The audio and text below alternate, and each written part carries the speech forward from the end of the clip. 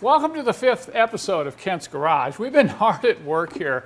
You know, I'm looking at this 240D and particularly all the work we're doing on the engine compartment, and it may take a couple more episodes, but that's okay. We'll just keep working along here. You can see I've removed a bunch of parts from the engine and the engine compartment. These are things I can clean up and paint off the engine. The first is this fan shroud. Most of these fan shrouds get really ugly. The plastic gets faded, they get beat up and real dirty, so I'm going to take you through the process later on how we're going to clean up and make this fan shroud look like new. The other thing is I noticed when I removed the air filter housing that it looked kind of weird. I said, now just a minute here, I think somebody has cut that off, and you can see where someone has bent the metal back. And now I recall when I first got the car, the owner had installed a Raycor water separator filter on that side of the inner fender panel, and I think he cut this off because it was in the way of that filter. Well, I think that's kind of ugly, and it's not original either. But fortunately, I've got another air filter housing back there in my stock. Look at that. Isn't it nice to have used parts laying around? Because now we can clean this up. This is filthy. And we're going to clean it all up and paint it. And then we've got a couple other things, you know, the pulley, anything that I can get off the engine and spray paint it. It's going to be a lot easier than using a brush, like I'm going to show you a little bit later, where we're going to work in and around the engine. And then finally, we pull this coolant hose off because it's rusty, and I was concerned about the ends being rusty underneath the hose, and sure enough they were, and I'll show you a little bit later how we were able to get this off as well. So we've got all these parts. You know, here's the top of the air filter housing. Just wait until you see how nice this is going to look after we clean and paint it. Where I'm at right now is I've got the engine compartment completely cleaned up. That's the first thing I wanted to do, is get the engine compartment clean, and then we're going to go after the rust. So let me show you how I went through that cleaning process the other day.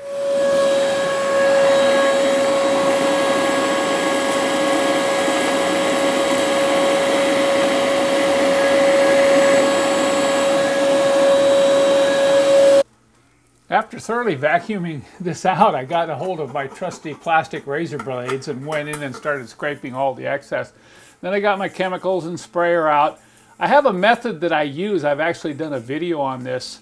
So if you're really interested in learning about the different types of brushes I use, the chemicals, the spray bottles, all the detail that goes into really cleaning an engine compartment like I'm doing here, be sure and check it out on my website.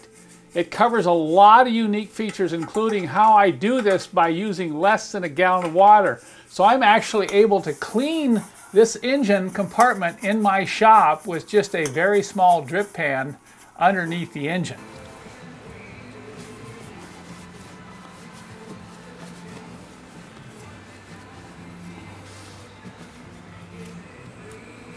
I've decided to go ahead and remove this coolant pipe because it's corroded, and it's going to be easier to paint out of the car. Plus, I want to check corrosion in the ends of the pipes where they go into the hoses. Also, I want to check corrosion over here on the water pump housing. Now, it's great you're going to get to see me use my favorite tool of the week live on this 240D. Have any of you ever tried to get these hoses off after they've been on for, you know, 5, 10, 20, 30 years? Well, enter the clamping tool, the larger size clamping tool that we make here in the shop, and watch how easy it is to get these hoses loose from the pipes. I'm going to grab it just right on the pipe, and then I'm going to squeeze. You don't want to squeeze too hard, but then I'm going to twist it, and eventually you can break it loose. And then I'll just back it up here so it's away from the pipe. Now I'm going to lose coolant here. I've got a drip pan on the floor, and I can use this tool to also pull it off. I'll plug the hole here, and I'm going to aim it right down on the drip pan. Now, even though I've drained the radiator, look at how much coolant is in the block. This is the best way to drain the block after you've pulled that bottom radiator hose or remove the plug. Okay, I'm going to let this drain a little bit, and then we'll come back and we'll remove this one and inspect that housing for corrosion. On this end, I'll just put the clamping tool right where the hose clamp goes, and I'm not going to squeeze too hard, just enough to grab the hose, and then I'm going to give it a good twist like that. Okay, there we go. And then I can back the clamping tool up and just work it right off. Look at that.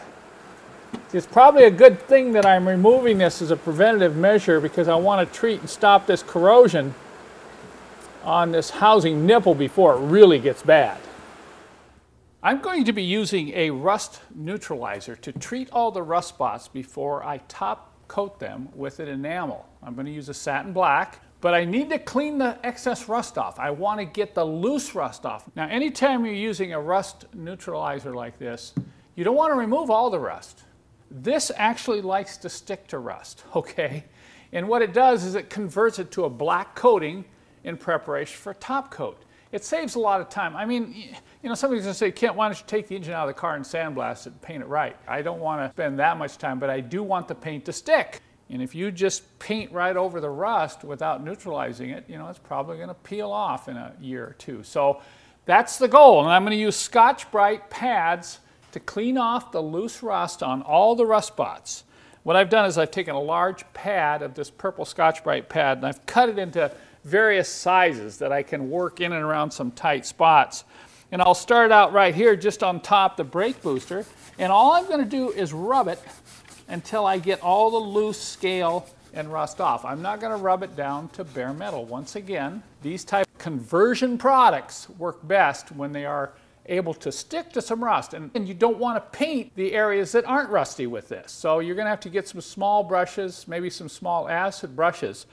Now I'm going to go ahead and go about cleaning all these rust spots up, and then we'll come back and I'll show you how to apply this product. For most of the areas I'm cleaning, it doesn't take much. You can see that just rubbing the Scotch-Brite pad just for a few seconds to loosen up that rust really gets it off.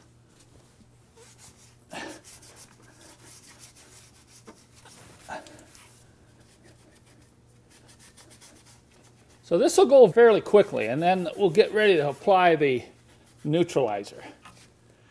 The product I'm using today is Loctite Extend. I've used this over the years and I've had very good success with it. It's something that most of you viewers can find easily. You can actually buy this at Lowe's or some other hardware stores. The problem is it comes in a spray can. That's what's readily available on the market. And as I mentioned earlier, you don't want to be getting this on paint. It doesn't work in this application in a sprayable form. So what I do is I have these nice little 2-ounce containers. Now I have a whole bunch of these around the shop, and these are so handy for detailing. In fact, it was hard to find this particular container with a flexible plastic and a good tight lid. I buy these by the hundreds now, and I can offer these to you, the viewers. I have a kit now that includes a number of these and some brushes that you can use when you do this type of detailing. So what I'm going to do is actually spray a small amount into this container. I'm going to get this down real close and kind of spray at an angle, and it's just going to be a light little squeeze. I'll try to spray it so it's not getting a lot in the air. Now, I don't think this stuff's real good to breathe. I'm doing this here in the shop, and I'm going to stop and go outside, and that's what I recommend you would do. And we'll fill this up to about 1/2 inch and then come back in and start applying it to those rust spots on the engine. 2 coats are going to be required to get good adhesion. So you don't need to put it on real thick. Using an acid brush, I'm just going to coat the rusty area like this.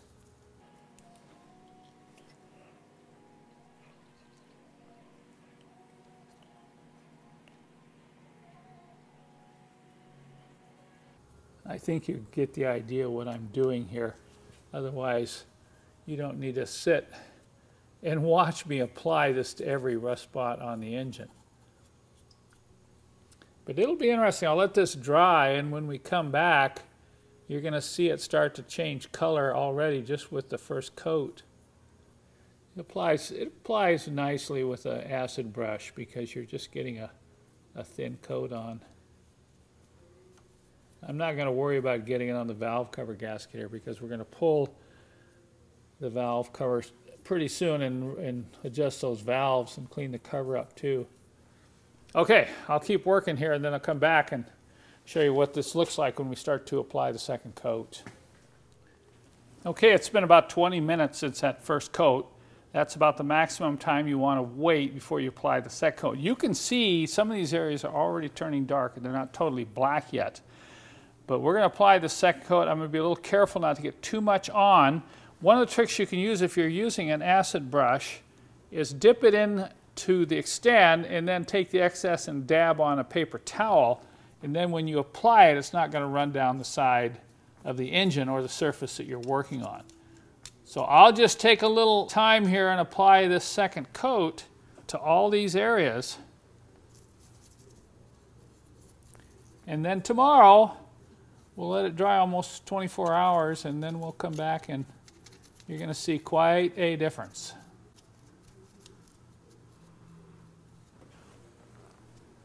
And also, I put a little bit of water on one end of the rag here. If you get a little bit of excess on the painted areas, just come in and wipe this off a little bit. You don't need the excess on the painted areas, and that really helps to keep it from building up, because if you put it on too thick and it's on the painted area, it'll be tacky and sticky the next day. It's been 2 days since I applied the rust conversion coating on the engine parts. You're going to get a chance to look at that. You know, you don't want to be in a hurry when you do this. You really want to make sure that Extend product dries thoroughly. If you top coat it with an enamel before it's dry, you're going to have some problems down the road. So let's take a look. You can see right here along the top of the engine block where the injectors are. Look at how that's all turned black. And over there on that area by where the fuel filter mounts, look, that was really rusty. Now you might say, well, Kent, you can just leave that like that. That's probably good enough for me. Well, it probably is, but unless you top coat that, it's going to start corroding, particularly if it gets some water on it and the water sits and gets into the steel. So we're going to go ahead and get ready to paint here. Now, when you're talking about painting an engine with a brush, it can be challenging. Number one, you've got to have the right brushes. And number two, you've got to have the right paint. Not all paint is created equal. And I'm going to show you this here. This is all satin black. Can you believe that? All satin black. Now you can see that all satin black is not created equal. I don't want to shine, but I also don't want flat. There's some of these here that are really flat, and there's some that claim to be semi-gloss that are just too shiny. So you want to get the right dullness to the paint, or otherwise it doesn't look right. You also want to get a paint that will flow out good. And then, of course, you want to get brushes, good brushes, not cheap brushes. Now, I modify some brushes. I take this 1 inch and cut it down to about 3/4 of an inch. I like these brushes that have the angle with the straight point. And you're going to also need some smaller brushes. Now, we'll get into this in the next episode and show you some details of painting this, but I want you to just take a look at the brake booster. I went after that brake booster with this wedge-shaped brush, and I'm using my favorite. It's the Rust-Oleum Professional Semi-Gloss Black. What I like about that is it keeps flowing out even a day after you've applied it. It's fairly thick, so it doesn't want to run, and it goes on as smooth as any other paint I've used. You can see here right on the top of this oil cooler, I painted that 2 days ago, and look at how it's flowed out. Now, I didn't even sand it, so I wanted to give it some of that original patina, so I left some roughness underneath, but it has the right color consistency, and it flows good. Those are the two keys. So there's quite a bit of paint work yet to do on this engine, and we're going to keep working on it this week. So I'm going to leave the 240D at this point because we don't have time to keep doing more work on this, because tomorrow night we have to post episode 5. And now for some other happenings around the shop. You know, I've mentioned in past videos that we can't just work on cars all the time because we have to produce products. And this is one that probably takes more of our time than any other one, and that's our injection pressure tester that you see right here. You know, I was laughing with my mechanic this week. I go back 10 years when we developed the first one, and after 3 months, nobody bought it. And I said, oh no, that was a waste of time going through all that research and development. But let me tell you, since then, these things have really picked up, particularly now that we can offer this tester to test both the old mechanical fuel injected gas engines, all the diesel fuel injectors that are mechanical, and then it can also test all those CIS fuel injectors that are in all those engines from about 1976 up to around 1993. And if you let those injectors go, you know, they're going to start gumming up, they're going to start leaking, they're going to start doing things that make your engine run poorly and you get poor fuel economy. So, you know, we're shipping these things out the door. Look at what I'm doing right here today. Look at all these cans. We're getting ready to put them on the bench to weld on the nipples, and that allows us to attach a fluid reservoir to this hydraulic pressure tester. We're going to get on that today, and also I've got to package up all the supplies that go with these. Now this is the one that takes the most supplies. That's for the old mechanical fuel injected engines like Happier's. We call that the MFI fuel injection tester. Look at this. I put green gloves in there. I put 20 bags in there. I put filters, adapters, bolts. We've got hose in there. You get 10 feet of hose for testing. And of course, I put in some warnings. You know, be sure and always follow my warnings, folks. So if you're wondering why we can't get that 240D done now, you know, my favorite tool of the week is the clamping tool. Now, you've already got to see 2 of these in use on the 240D earlier in this video. This one here is the one we just developed. This is for removing that stubborn fuel injector return hose on those older diesels. There's a couple others we've already developed a number of years ago. The first one was this particular clamping tool that we used to get onto spark plug ignition wires, particularly like on the OM102 and M103 engine, where some of those ignition wires can be really tough to get off. And then finally, this is one we just recently developed here, and you got to see this in use pulling those coolant hoses off the 240D engine. But you know, this is a great tool. It was originally developed here in our shop for holding fuel injectors like this while we prepared them for overhaul. You can hold both ends, and when you go through the whole cleaning process, you can see how handy it is to have something like this that you can grab these with, particularly like if you've got these on a wire wheel and you're cleaning the rust off the injector housings. But this has become one of my favorite tools because I found there's other reasons as well, like holding on to a punch. How many of you have banged up your hand or fingers while trying to hold on a punch and hammering it with a hammer? Well, now I can grab a hold of it with this clamping tool like this and hammer away on either a pin punch or a chisel without hurting my hand. Now those are the tools right there that we sell, but we also have a number of clamping tools that we've developed here to use in the shop for production. This one is used to hold the lug bolt when we cut the lug bolt off on the chop saw. Don't ask me why we cut lug bolts off. Some of you might be able to guess, okay? Now this one we use to cut the pipe. We can grab a hold of the pipe that we use for the pop tester and hold it down tight and then get the chop saw and cut it without getting your hand in or near that cut-off wheel. This one is used to hold the same pipe on the sander to clean the edges and to get it smoothed out in preparation for welding. And then we've got numerous other clamping tools that we've made here to use in and around the shop for holding various items when we're doing our manufacturing.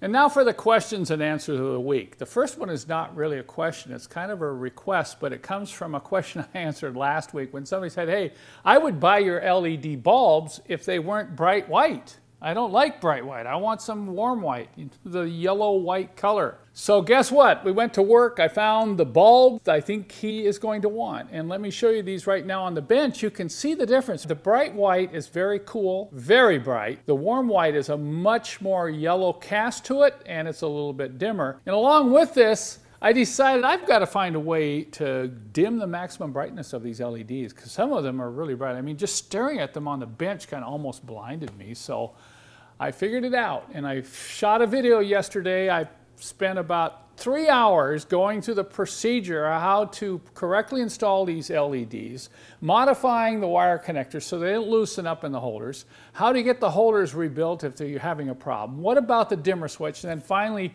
I showed you my tricks to modifying the LED lights if you don't like the maximum brightness. So we have a new kit on my website. You're going to get a number of LEDs of both colors, so you can do some experimenting on your own. I'd love to hear back from you for those of you who get these LEDs and experiment around with changing the maximum brightness, okay? Now, number 2 prompted me to think about maybe developing a new kit, okay? And it goes like this. I am a massive Mercedes enthusiast and have over 10 at the moment, 8 of which are over 20 to 30 years old. And I've always wondered, what are those 2 round circle things when you open the glove box, like in a W123 or W124? They look like cup holders from an aircraft. What are they for? Thank you, Kent. Let's go out to the car now. I've got a W126 sitting outside, and I think I can answer the question sitting inside and showing this to you. Let's open up the glove box and take a closer look at what he's talking about. Here you see those 2 indentations in the back of the glove box door. I've looked at these for years too, and I've tried to use it as a cup holder. But look at this. You stick a water bottle. I remember one time I was trying to drive with a water bottle like that. It fell over, you know, and spilled water all over the carpets. I'm not sure what the engineers were thinking here, but if you do get the proper size 12-ounce cup, it does fit in there. Maybe this was a picnic tray when you parked the car and wanted to eat on the side of the road. Because I know the German engineers said, no drinking while you're driving cause an accident. So we want to avoid accidents, so we can park along the side of the road and you'll just have a place to put your juice or your coffee while you're taking a rest at the interstate rest stop. But look what happens when you try to put a 16-ounce cup. That's really dangerous. So this got me thinking about the idea for another kit. Oh, I could come up with a modification here. A little sub-cup holder that you could glue right on here. You can still close the door, and then when you put your 12-ounce cup in, see, it's going to stick right in there. And then, of course, when you're driving, it's not going to flip out unless you drive really hard. But, you know, I got to thinking about this. I don't need to come up with a kit. I think people can make their own. You can use something like this. This is a plastic cup that just happens to be just the right size. Look at that. And you push it down on the bottom, and it sticks right in the bottom of that plastic cup. And I could glue that on there with a little silicone so I could get it off in the future. But that's probably what I'm going to do for this car, folks. That's going to be my solution for a cup holder in the W126. Number 3, I'm thinking of buying an older Mercedes. I want something that I can work on myself, like before the age of all the computer gadgets. What model or models do you recommend, Kent? Well, this is an opinion question. But because I have so much experience with these 1986 to 1995 Mercedes, that some of the things I can share with you are more fact and they are opinion. So what I've done is I've set out to do a video series on buying these cars during that period. I've completed part 1 and part 2 where I talk about the reasons you should own one and the reasons you shouldn't own one. So if you haven't seen those yet, I want you to catch up on those. And to answer this question, watch these videos over the next 3 or 4 weeks, and I think I can give you a pretty good idea what you might want to purchase. Number 4, I have a 1990 W126 with an OM617 diesel conversion. It has ABS brakes, and they work very well, but the brakes emit a low frequency chatter when in gear, and the brakes fully applied at very low speed when parking. The noise stops instantly when the brake pedal is released. And it does not happen while driving above parking lot speeds. What could cause this? I've done a couple videos on this. I'm not going to answer it here because the videos will kind of explain. There's a couple things you should check. So I'm going to put a link in the description of this video that'll take you to those videos I've done on troubleshooting ABS brakes. Number 5, this is from Ring-a-Ding. Kent, is the Beast ever going to come back? I love the series. Well, currently the Beast is going into hibernation. And another viewer asked, Kent, are you going to ever paint the Beast? Because it really needs a paint job. No, I'm not going to paint the Beast. The Beast is going to stay in its original form as I found it. Number 6, is that car having headlight wiper issues? Now he's referring to my new 124 Coupe, an E320, that I featured in part 1 in my series on buying an 86 to 95 Mercedes. You notice that one of the headlight wipers is crooked. Now, you're pretty sharp to be able to see that. Obviously, he was staring at the car and obviously has some headlight wiper issues. And he wants to know if there's any tips to fix these headlight wipers. And this would be a longer question than I have time to answer. Maybe in one of my series episodes on buying an 86 to 95 Mercedes, I'll go over headlight wipers, but I actually noticed that myself, and the first time I operated the wipers, they operated fine, and they went right back to center. So I don't know why it was particularly up on the right side, okay? And number 7, Kent, I've watched all your videos. I have two 1986 Mercedes. I have a 420 SEL and a 560 SEC. The 420 is my daily driver. I would like to replace the timing chain on my 560. They are used vehicles and I want to slowly restore them part by part. Can you tell me what major mistakes people make in replacing a timing chain and what to look for in making an improvement to the engine such as this? The alternative is to take it to my mechanic and have them do it, and that's expensive. You're right, that's very expensive. I've replaced quite a few timing chains in these V8 engines, and I've written a manual on it. It's called Preventing V8 Catastrophic Engine Failure, because it's not only the timing chain, it's the guide rails, some of these other problems that you need to deal with if you own one of these V8 engines. So I'm going to put a link in the description of this video and take you right to that manual on my website. You know, there are some things you need to be concerned about when you do this job yourself, okay? This is number 8 from a call-in. He says, "Hi Kent, I have a short and sweet one for you." Now I'm going to be very suspicious when people say, "Ken, I've got a short and sweet question for you," and here's his question. Can an OM 621 camshaft be installed in an OM 616 engine? My cam is worn, but I can get my hands on an OM 621 in good shape.